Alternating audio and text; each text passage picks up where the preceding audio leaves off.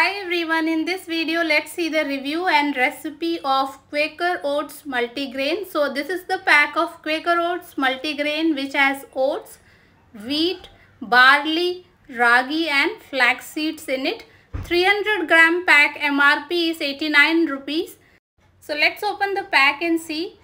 So due to added wheat, ragi, barley and flax seeds, its color is different than the normal white oats. Now let's make it. Heat a pan, add 2 cups of water in a 250 ml cup. When the water boils, with the same cup add 1 cup of oats multigrain. Now give it a mix and let the oats cook on medium heat for 3 to 4 minutes. So after 4 minutes our oats have almost cooked. Add sugar according to your taste. Mix it well. Now add 1 cup of milk. Let the milk come to a boil on medium heat. So the milk has boiled well and our oats are ready to serve.